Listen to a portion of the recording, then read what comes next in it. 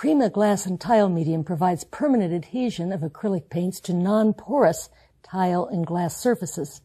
When mixed with acrylic paints, it creates transparent color and slows the drying time.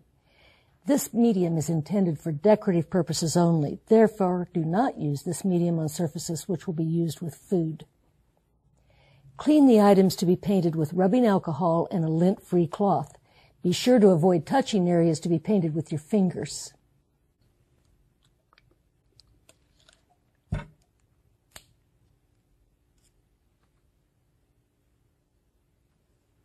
Before each use, gently stir rather than shake the glass and tile medium.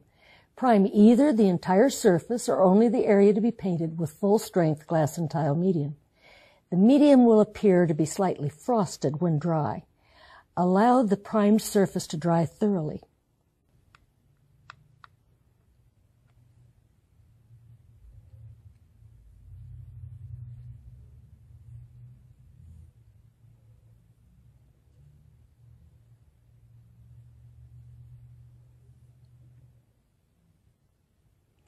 The dry primed surface may then be painted with either undiluted acrylic color or with color made transparent with glass and tile medium.